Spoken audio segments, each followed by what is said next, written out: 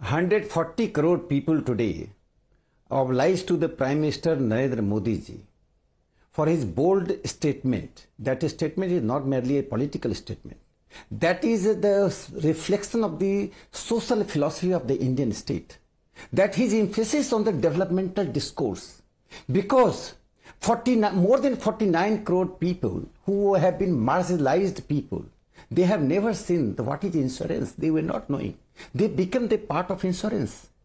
And millions of people became the part of the banking system. So I am not going to count every program and policies which benefited the most marginalized.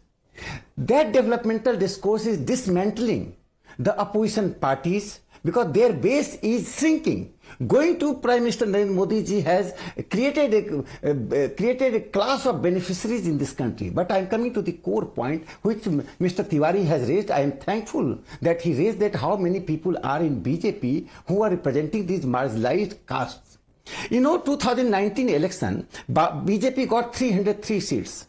Out of 303 seats, 209 MPs, who are they? 37.2% are OBC, 14.1% are scheduled tribe, and 17.4% are the scheduled caste. This means 69.9% of total BJP MPs in 2019 belong to non-upper castes. And you rightly mentioned that our Prime Minister is OBC, but for us, for the Indian people, he may be OBC, he is a beloved leader of the country.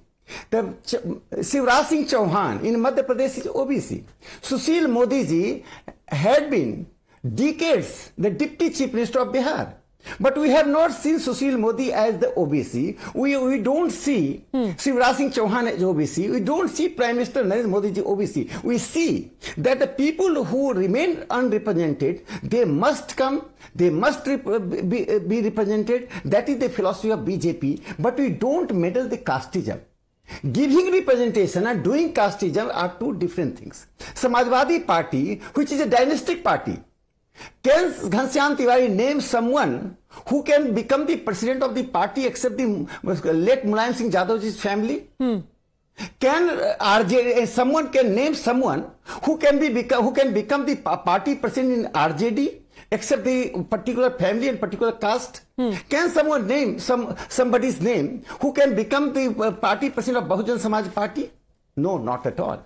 But this is the Indian tradition which you rightly mentioned during your introductory remark, that Dada Bhai Nauroji was a Parsi. Parsi's representation in this country in 19th century was 0.0047%. And Dada Bhai Nauroji became the Congress president not once, thrice. Nobody raised the question. Badruddin Tayyab ji was a Muslim. He became the Indian National Congress president. He led the Indian National Congress. Nobody raised that why Muslim community leader becoming the president of the Hindu majority country. We are the people. We become we the people. We the people is the constitutional phrase. Okay. It is not a hollow phrase. We the people means we belong, just I'm ending, we belong to different castes, different community, different sects, but still we form the one whole. And that political philosophy of the Bharatiya Janata Party is scheduled caste, scheduled tribe and OBC must be given due. And that is the reason I am asking the panelists. The scheduled OBC commission had been there. But why didn't you give the constitutional status? It was Prime Minister Narendra Modi's vision. We'll just take this one at a time, Rakesh Sinha ji.